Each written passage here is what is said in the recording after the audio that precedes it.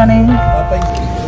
Guys, it's 4:45 a.m. We're just at the Tokaz office having a light breakfast.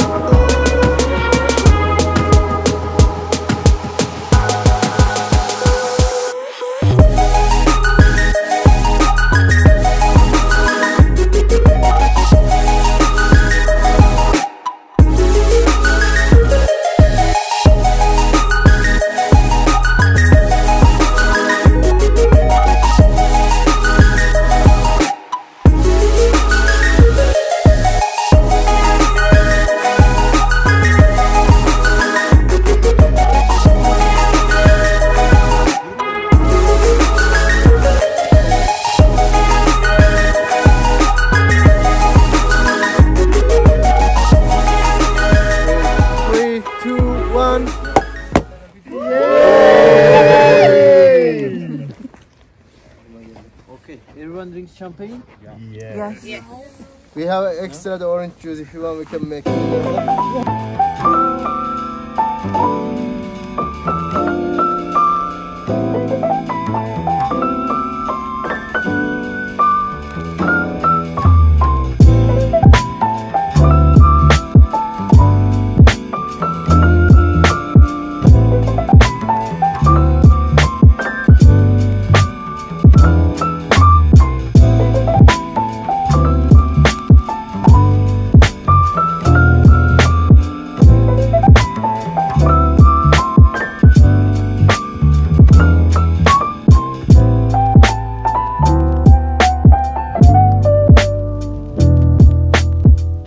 just checked out of our first Airbnb here in Cappadocia, or should I say, Gorem actually. We've got a space of about 3 hours before we can check into our next one. So the reception staff at Takaya have kindly allowed us to leave our bags with them until we come back and check into the next place. But yeah, big shout out to the staff at Takaya, beautiful property. And very friendly owners. They also own 2 restaurants here in Gorem. One called La Linda, which we actually dined at last night. Yeah, and it was a really good experience. Beautifully furnished, beautiful fit out. And then they also own, there's an Indian restaurant. So you'll find the menus for both of those restaurants if you stay in a room at Takaya. But yeah, really good experience. And yeah, this morning we actually went air ballooning, hot air ballooning, so that was really good. Yeah, just wanted to check in and let you guys know. So we're just about to head off to grab some coffee now.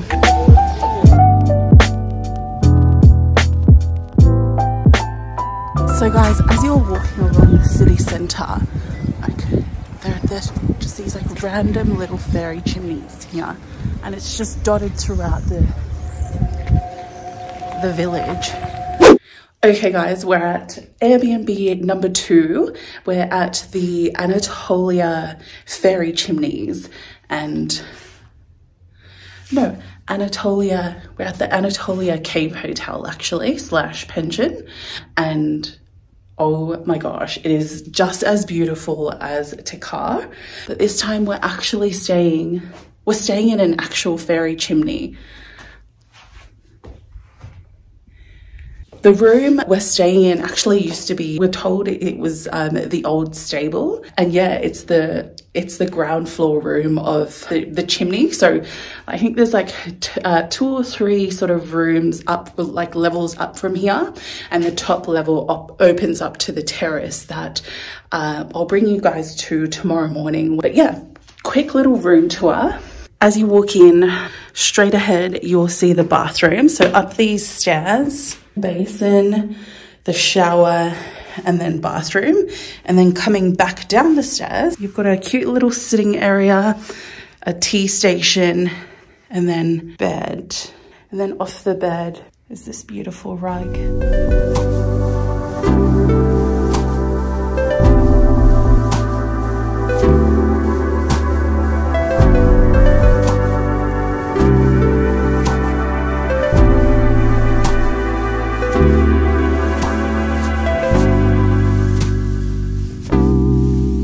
It is day 3 here in Cappadocia, and what a glorious morning. You can see the fairy chimneys there behind me. So night 2 we spent here at the Anatolia Cave Hotel. So we did night 1 in Takaya and then night 2 here at Anatolia. So both very beautiful places to stay. We had a really beautiful breakfast here at Anatolia this morning. This is the view from their rooftop terrace.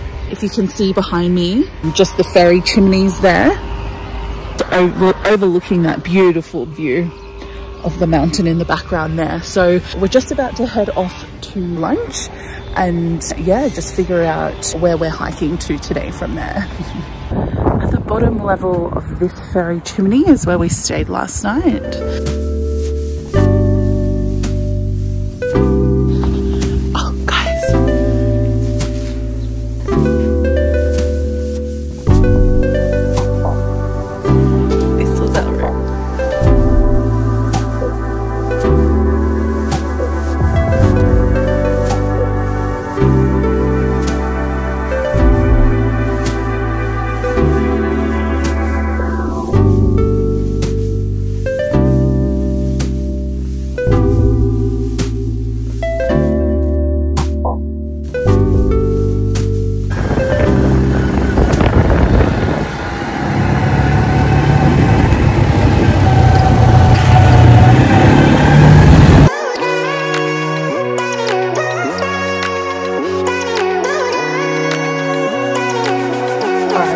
If people want to come to Cappadocia or Gorem.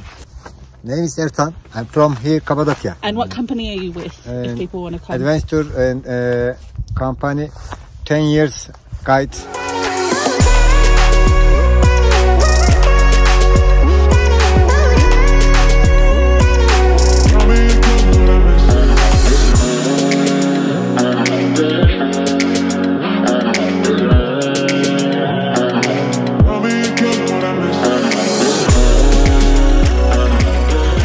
Where are we? Is this the Devon Valley? This is one of the stops that we made yesterday, but the path that we took to get here was insane for all the most awesome reasons. Our guide, Ertan, oh, amazing. Highly recommend him if you guys come to Gorem, and he's with Adventure Tours, just as an FYI.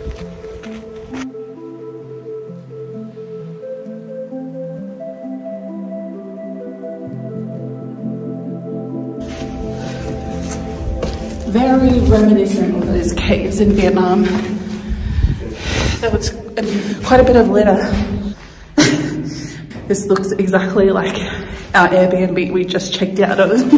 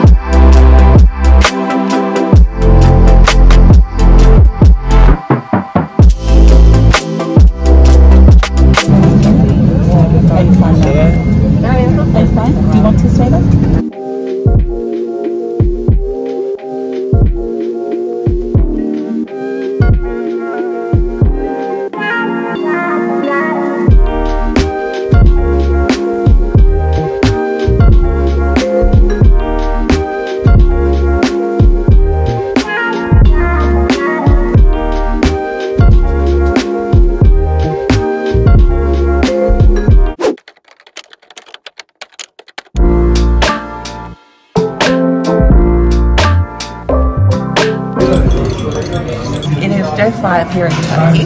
We're back in Istanbul and back at Van Cappadocia for breakfast. You have to try the honey cream.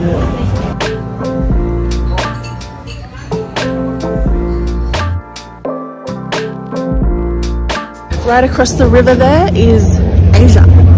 So we're changing continents and we're going to go and check out the Asian part of Istanbul.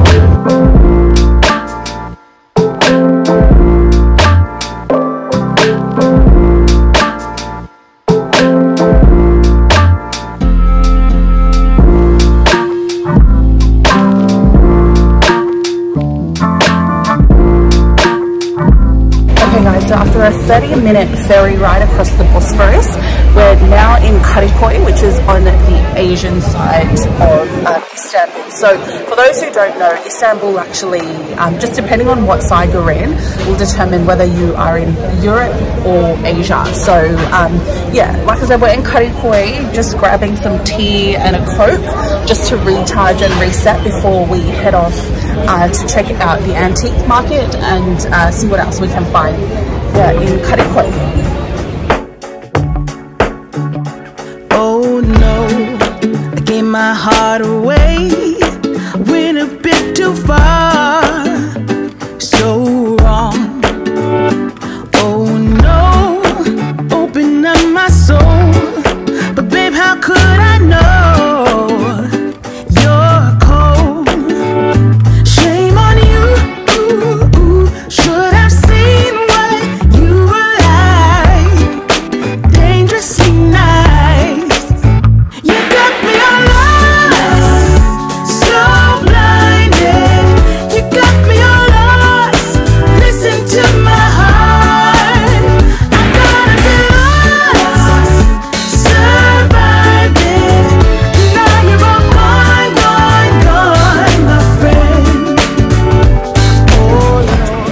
Okay guys, we're at this place now, having kunefe, and the service, let me tell you, the service has been night and day in terms of the difference.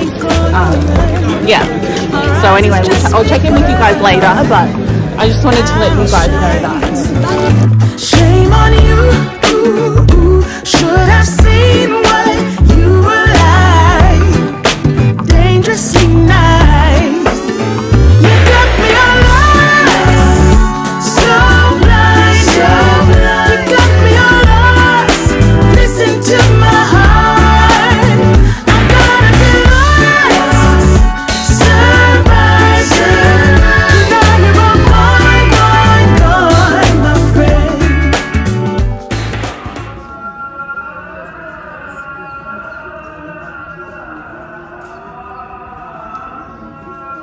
Day 6 here in Istanbul, and we are headed to check out a few of the sites, including the Hagia Sophia and the Blue Mosque.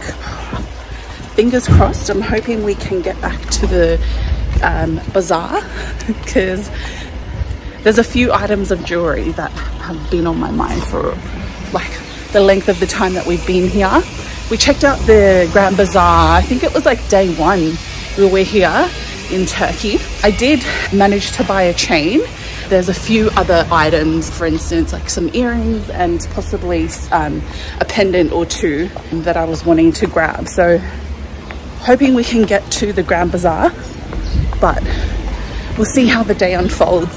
So on our second day here in Istanbul, we actually did a food tour. It was actually my birthday present.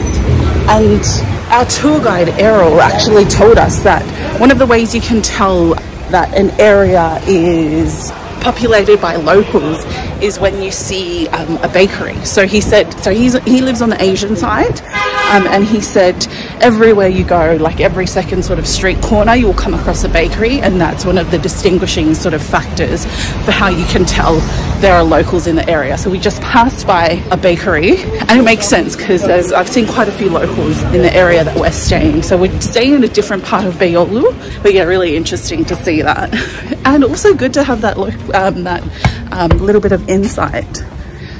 So we're just headed down to catch the tram over to the Blue Mosque and that general precinct. So yeah.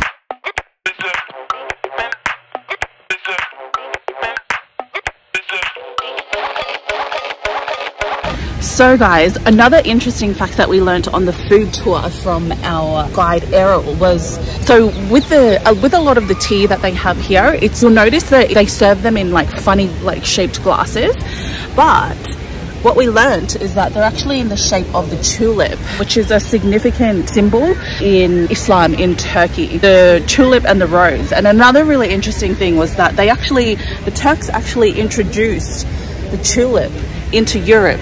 And yeah, it's taken off in Holland. So yeah, that was really interesting to sort of learn that. But yeah, pretty cool information there that we picked up on that food tour. But yeah, the shape of this is beautiful. So there's like several different varieties here in this garden, and you'll see they've got that shape, and then just the more like conventional shape that you'll see in like flower shops in England. But yeah, really, really beautiful. So here guys, we're at more of the conventional shape of tulip that you'll see in those flower shops. But I think it's so cool that they have all these different varieties here and such beautiful colors.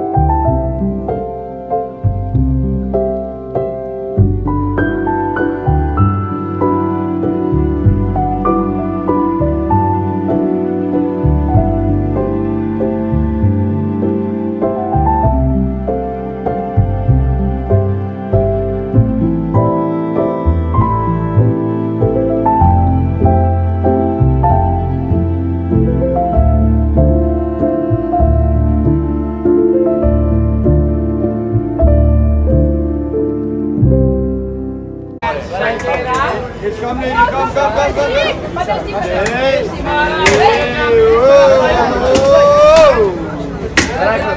Yes. So guys, this in my hand here is a Turkish ice cream, and really interesting fact that we learnt on the food tour as well is that because it's made from goat milk, it doesn't melt.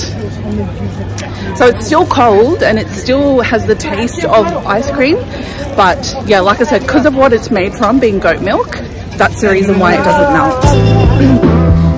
Well, miss, I guess I'll be on my way now.